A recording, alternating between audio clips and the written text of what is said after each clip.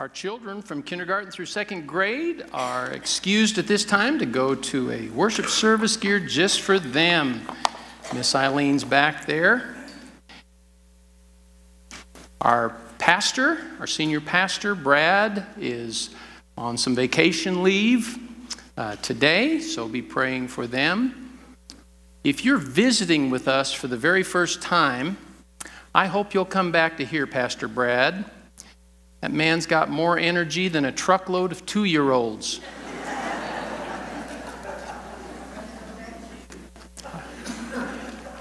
I was sure I'd get an amen on that.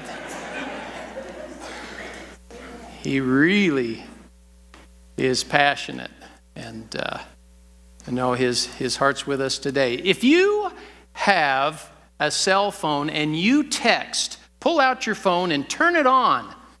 You don't hear that very often in church, do you? Turn on your cell phone. You're going to get an opportunity to win a book. Let's see, what I do with my books. Oh, Ira, I may have left them on my chair in my office. Oh, thank you so much. What a servant's heart. Thank you. I don't have a lot of energy. In fact, I don't have much of a memory. Now, you're going to text an answer to a question I'm going to give you, and you're going to send it to this number. See it up there on the screen? 505-250-4323. Put that in where you're sending your text, and then get ready to text the answer. The first person with the correct answer will receive a book. Nice book that'll help you in your Christian walk. The Bible mentions 3 different groups of Jewish warriors who could use their left hands for battle. All of them were part of the same tribe. What tribe was it? Thank you. What tribe was it? As you're thinking about that and texting, and if you're the first one, you will get a text back saying something like, hooray, or you won, or something. I have no idea what he's going to send back, but he's going to send something back so you know you're the winner. And when that happens, you need to stand up and go, we got a winner. Wow. Come on up, Lewis Williams.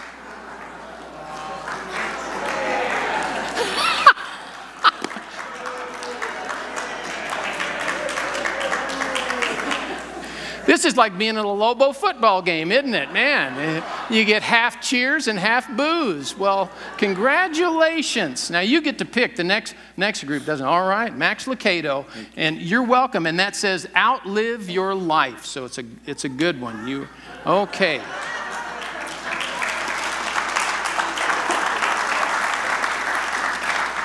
Okay, now for the second part, turn off your cell phones. The answer was the tribe of Benjamin. The tribe of Benjamin. You know, no matter how you consider it, left-handedness is different than the usual. Some of you may not be aware of the fact that I am left-handed. If you're not left-handed, you don't really understand the challenges and the differences that we face in a right-handed world. Our population is approximately 10.8% left-handed. That means over 89% of people are right-handed. The world does make some allowances, at least our country does make some allowances for left-handers, but the selection is fewer and more expensive. Certain power tools are an advantage to the right-hander, like skill saws. Musical instruments favor right-handers. Scissors, baseball mitts, bowling balls, archery bows, pump action and bolt action rifles, and even some pistols that have special pistol grips favor righties, even down to hockey sticks. Left-handers are peculiar. But so are Christians. At least that is what the Bible says.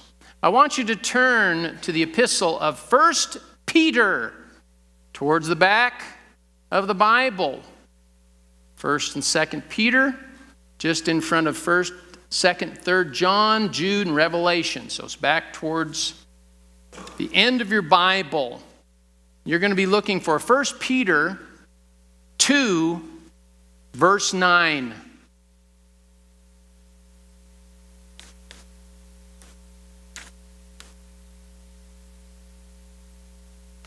The scripture reads, "You are a chosen generation, a royal priesthood, a holy nation, a peculiar people, that you should show forth the praises of him who has called you out of darkness into his marvelous light." There are 4 designations for the Christians in that little passage there. The first one is, you are called a chosen generation. You might even substitute the word race for generation. You are a chosen race. You are a new race of people. The interesting thing about your race is it can be made up of Anglo and African American and Hispanic and Asian. But you, as a Christian, are a chosen race, a chosen generation.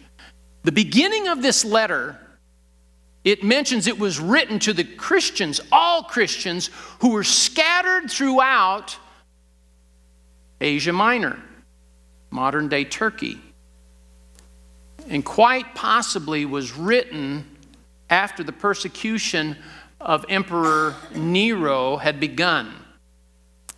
The author is calling the Christian believers a chosen generation. Some of you might be thinking, wait a minute. I thought the nation of Israel were the chosen people of God. Yes, but because of their rejection of Jesus as the Messiah, the Christian believers of all nations have been grafted in to the family of God. No longer are you required to be in the human lineage of Abraham to be considered a Jew. Put up that next slide from Romans 2, 28 and 29. For a person is not a Jew who is one outwardly. A person is a Jew who is one inwardly. You, just as much as the Jewish nation, have been chosen by God. The second designation that the author gives to us about the Christian people is, you are a royal priesthood. Now, this writer has declared all Christians as priests. By the way, who's the writer of this epistle? Peter. Peter.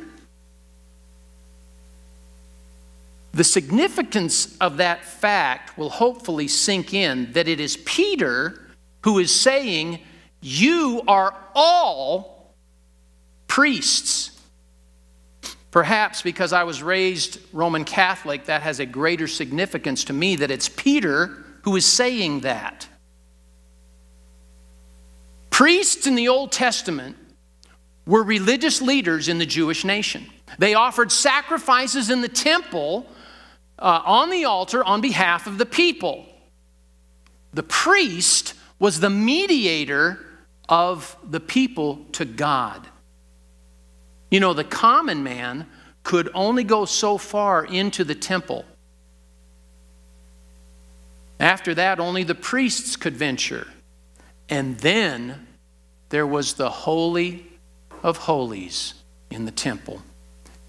And once a year, the one priest who was selected as high priest to serve that year would enter into the Holy of Holies on the Day of Atonement to offer blood sacrifices for himself and all the people. That was the work of the priest. Peter declares, there is no difference between you and the priest. There is no man between you and God except the man Christ Jesus. And notice it says royal priesthood. We do not associate the priesthood of the Jews with royalty. The priests came from the tribe of Levi. The kings mostly came from Judah, but Saul, the first king, was from what tribe? Benjamin.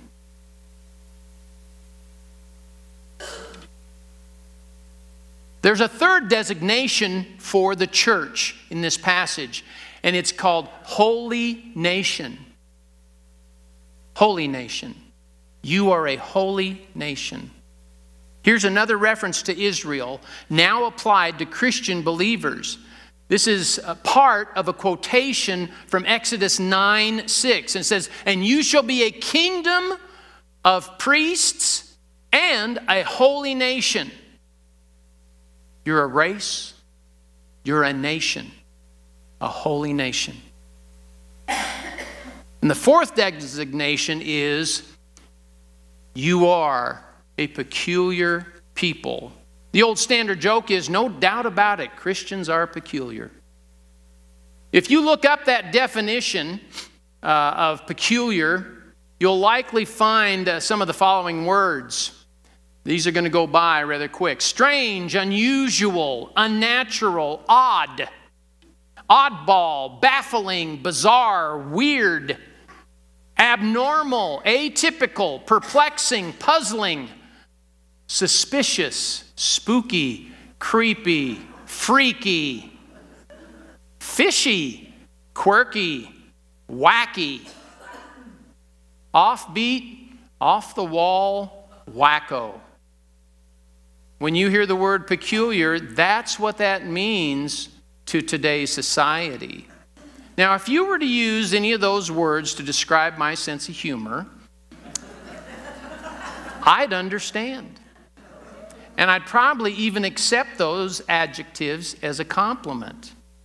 But if you were to use those words to describe my entire being, if you were talking about me as a Christian, as a child of God, and you use those words, I would not find it flattering. You know, I may be known and remembered for my crazy sense of humor, but I am more than that, and so are you. You know, I don't want the epitaph on my headstone to read, here lies Kevin Warner. Click it one more time. He was creepy. Or weird, or abnormal, or unnatural, or suspicious, or an oddball. That's not what I want said on my epitaph.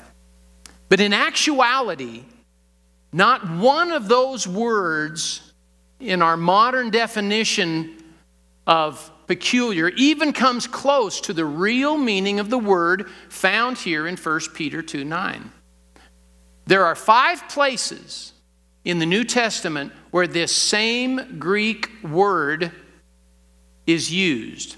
And only once is it translated into English as peculiar, and that's in the King James Version of the Bible. The first passage comes from Ephesians chapter 1, and it says, I think we've got that, after you believed, you were sealed with the Holy Spirit of promise, which is the earnest, the down payment, of our inheritance until the redemption of the purchased possession unto the praise of his glory. Now that word that is translated as peculiar is also in that passage, but you don't see the word peculiar. And it's probably kind of hard to think, now which word would that be? Well, click to the next one and show us. It's going to be underlined. Purchased possession. It's the same word, only here it's translated, you are a purchased possession. The next passage it's found in the New Testament is in 1 Thessalonians 5:9. For God has not appointed us to wrath, but to obtain salvation by our Lord Jesus Christ. Again, you go, now which word would it, click that one more time. Obtain salvation. Same exact word as peculiar. Isn't that peculiar? Maybe we don't understand exactly what it means, but we're getting a clearer view of exactly who you are, what we are. We have obtained salvation. 2 Thessalonians 2:14. For he, God, called you by our gospel to the obtaining of the glory of our Lord Jesus Christ. Now, based on the previous one, you should be able to pick it out. Obtaining. Hebrews 10, verse 39. But we are not those who draw back and are destroyed, but those that believe to the saving of the soul. Can you guess? Saving of the soul. Remember, our original text said, you are a chosen generation, a royal priesthood, a holy nation, a peculiar people, that you should show forth the praises of him who has called you out of darkness into his marvelous light. These verses throughout the New Testament indicate that something is to be obtained, something is to be salvaged, something is to be saved, and that something is the soul of a person, the future of a person, of you. You're that soul. To obtain that person or that soul, it had to be purchased. A price had to be paid. That was part of the definition that you saw in some of the other passages. A purchased possession. That would be a better definition. God's own purchased possession. That's what makes us peculiar. Set aside, not the normal, not the usual, not the regular in our society. But are we really? Are we really different than those around us? Can people tell there's a difference about us? Are we any different than the people that we live among who don't know Christ? Or do we just tend to blend in to the background? You know, this tells us what is a Christian. Christian is a purchased possession. But why? Why would the God of heaven, Almighty God, Creator God, why would he purchase us? What is the reason? Well, standard answer would be, well, God loves us. God loves us. But it's more than that. God has a plan for you. The reason he purchased you and me is told in the text. And there it is, that you should show forth the praises of him who has called you out of darkness into his marvelous light. That passage, show forth the praises. It also means to proclaim the praises of him. It means to declare the praises of him. It means to celebrate the praises of him. It's a testimony. It's a proclamation. It is a natural outgrowth of the excitement that we find once we find Christ as our Savior. It's not something you have to work up. It's something that's going to happen automatically. Do you suppose last night at the end of the Lobo game, by the way, they beat the #1 team in our district, Air Force. Do you suppose at the end of the game, the coach had to turn to the gentleman there on the Lobo team and say, boys, now you can celebrate. Go ahead and cheer, guys. No, when you've had a victory, no one has to tell you to celebrate. It's going to happen naturally. Imagine that you get called into the doctor with the tests. You've been battling and fighting cancer for some time. You've gone through the treatments, the medication, the radiation, whatever else they have for you, the special diets. And the doctor comes back and he says to you, all the tests are in and you are cancer-free. You may now celebrate.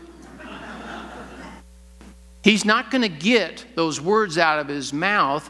You are going to naturally celebrate. It's going to be something that just comes from deep within you. It is the response. It carries with it, besides show forth, proclaim, declare, and celebrate, it carries with it this word, the expectation that you will do what it says. You and I are expected to show, to tell the praises of God who brought you out of the darkness and into His glorious, marvelous light.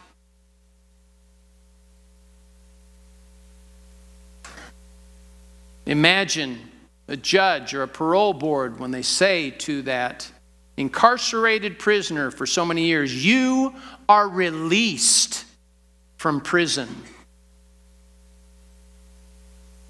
The person of your dreams, the person that you have worked so hard to impress. And they answer back, yes, I will marry you. The dean of your college or the principal of your high school says those words, you've completed all the course requirements, you have graduated. And what student doesn't throw that square discus up into the air? I've never known anyone get hurt by those mortar boards, but man, they look deadly to me. It's the natural reaction when you hear the good news. Similar to having a party, making festivity for something special. But why do some in the Christian church, why do some around us not celebrate? What is to celebrate? Well, the fact that you came out of darkness, the fact that you were lost and I was lost, the fact that you were headed for destruction and your eternal destination has been forever changed. You are heaven bound, my brother and my sister.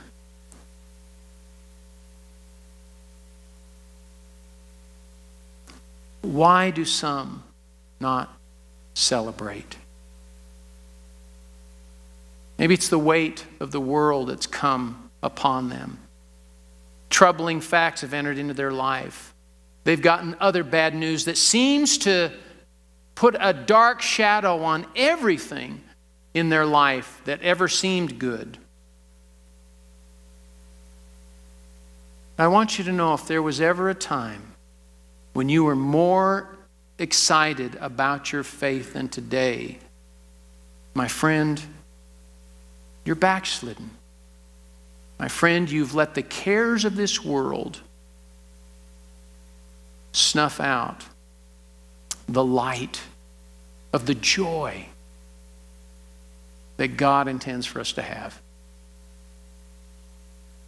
And you should seriously consider praying the prayer that David prayed out of Psalm 51. When he said, restore unto me the joy of thy salvation. I've heard people, I don't know about you, but I've heard people who have misquoted that. They've said, restore unto me the joy of my salvation. It's God's salvation. Thy salvation.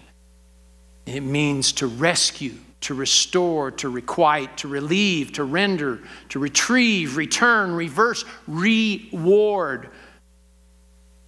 And at a very low point in David's life, he had committed some devastating sins. He thought he'd gotten away with it. But God had a way of getting his attention. David thought, hardly anyone knows. And along comes Nathan.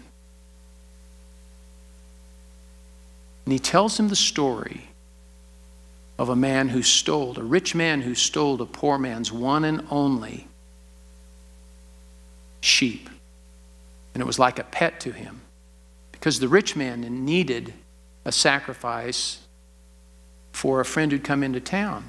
And rather than take one of his many sheep, he took that one man's sheep, he took it away from him. And he gave that as food to his visiting guest. And David heard the story, and righteous indignation welled up in his heart, and he said, that man shall die. And Nathan said, you're the man. And David immediately broke. He realized he'd been caught in his sin, in his lies, in his treachery, and he broke before Almighty God. And Psalm 51 is his heart cry of brokenness back to God, saying, oh God, restore to me the joy of thy salvation. Now, before you say those words, you need to understand you're in dangerous ground. Because once you pray that, I want you to know that is God's will. It is God's will that the joy of his salvation should be restored in all our lives. I can say that easily because it's right there. Restore to me the joy of thy salvation. It's a dangerous prayer because God will move in your heart. It may not be instantaneously. It may not be right at this moment. But God will answer that prayer. And when you have regained, when he has restored that joy, you and I will start doing what it said there in Peter to do, to show forth his praises to the world. You know, I think a lot of times we as Christians think this is where all the celebration goes on. Inside of this place that we set aside as worship for God. And I believe that a certain amount of celebration does take place within our services. It should be one of joy and happiness. But that's for inspiration, because church, the celebration is to take forth out into the world. The ones who need to hear it are out there. Now that doesn't mean that you run up and down your street screaming to the top of your lungs at 2:30 in the morning, Jesus saves! You'll be arrested. And I'm not ready to start that kind of jail ministry, so don't do that. But we have a creative God that's going to start to show and work in your heart, in our hearts and our minds. And when we have opportunity to proclaim the praises of God before a lost and dying world, he's going to tug at your heart and say, give him the answer. Be ready with that answer. Christ Jesus is the answer to the problems of the world. Jesus Christ is the answer to the wars of the world. Jesus Christ is the answer to the pain and the loss of the world. Jesus Christ is our joy. Would you bow your heads?